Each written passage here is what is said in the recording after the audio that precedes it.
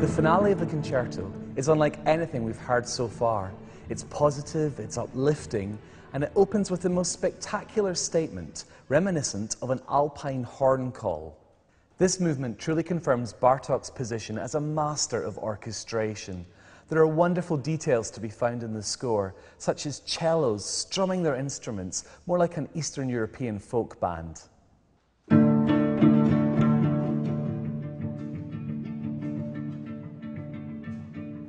To melodies which literally zoom past at breakneck speed.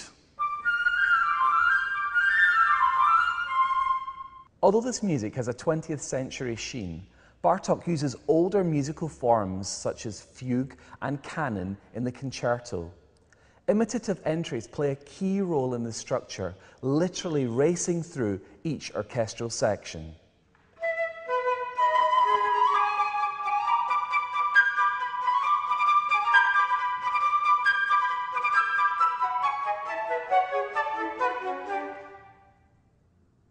The fifth movement appears to promise a happy ending and is a million miles away from the dark opening of the concerto. However, with a triumphant end in sight, Bartok plunges the audience into a moment of sheer terror.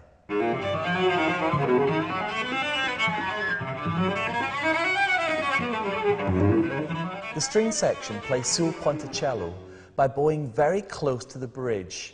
This creates a terrifying texture that sounds more akin to a horror movie. Bartok's music is a stunning sonic adventure.